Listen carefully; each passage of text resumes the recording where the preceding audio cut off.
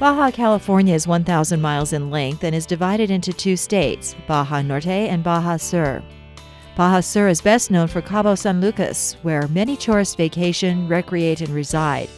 Cabo San Lucas and San Jose del Cabo are very active fishing, tourist, and resort towns, but to the north lies the small town of Los Barriles. Los Barriles is located in a geographical area that is called the East Cape and is world famous for its fishing, windsurfing, sailing, and scuba diving. Los Barriles is located just off the tourist trail, and the many who travel here do so to enjoy warm waters, wonderful climate, and it's a great place to get away from the colder winter months in the United States. Los Barriles is located equal distance between Cabo San Lucas and La Paz, the capital of Baja Sur. It is a town that has attracted many Americans who have called Los Barriles their winter home away from home, one of which was the late Mount Bachelor Rotarian Paul Heidtke. Over the years, Paul initiated many projects for the East Cape area when he resided there, the first being starting a Rotary Club in Los Barriles. Paul was kind of bigger than life, as most of us knew Paul. Tremendous personality, very funny, but also did not think small, thought big. Thought, well, if we can imagine it, we can probably do it. And the giving that he would give to other people, that's what he was all about. Yes, he was funny. Yes, he was hilarious at parties. He was a great cook. But more importantly than anything else, he would do anything to help you if you needed help. That was his defining feature. That is a Rotarian. His last project in Los Barriles was one initiated by a local nurse named Charlene Wenger to start a dental and health clinic and provide affordable health and dental care to the many residents in the East Cape area who simply went without care because of the high costs. And Paul was instrumental in getting Rotary started in our community, number one. He saw the areas of concern, environmental, health, education, and he was instrumental in getting my medical and dental clinic going. He gave me the concept in my brain. I met him before I became a Rotarian, and we talked, and he said, with your background, sister, you should be doing something in the community. And he said, let me make a few suggestions. And when he made those suggestions, I followed up on them. As a result, I have a very busy dental clinic, and now as a result of him suggesting I do my own medical clinic, I have my own medical clinic under East Cape Health Center. When the cost and political dilemmas seemed to bog Char down at every corner, it was Paul that came to her side and helped her make her dream come true. Paul used the power of Rotary to keep the ball rolling in the right direction.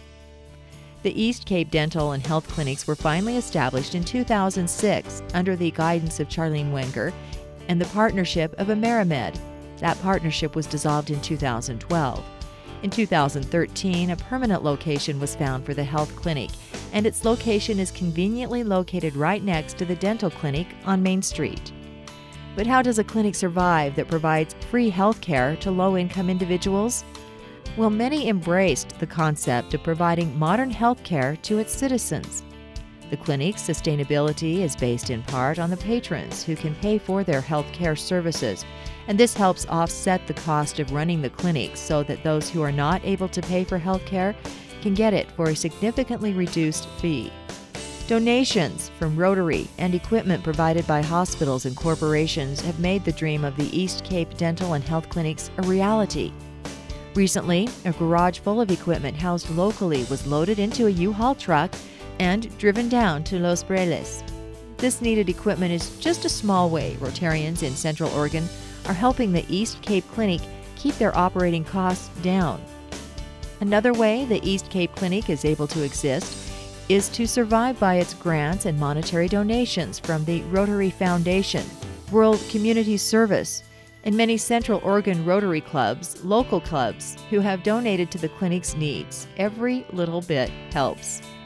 The clinic is now operating at full steam, and CHAR is now implementing a new health program called Passport to Health. Its concept is genius. Local children come to the clinic free of charge, and they are provided a checkup of internal organs, the heart and the brain, have a dental exam and eye exam, and their vital signs are then recorded. This data is then stored in a database, so when a child comes back again, his or her medical history is pulled, and doctors do not have to start from scratch with each patient. Having this kind of health service in the East Cape area is huge.